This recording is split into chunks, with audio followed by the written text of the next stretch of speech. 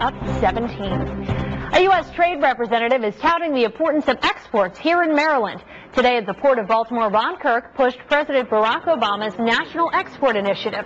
The goal there is to create 2 million jobs nationwide by doubling American exports to the world and the U.S.-Korea Free Trade Agreement. Kirk says exports are the best opportunities for growth here in Maryland.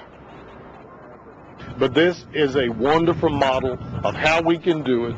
Making smart investments, investing in our infrastructure allows us to create job opportunities and keep Marylanders working, growing, supporting their families, putting food on the table. And Kirk later toured the Port of Baltimore. A new report shows today the recession ended in June of 2009.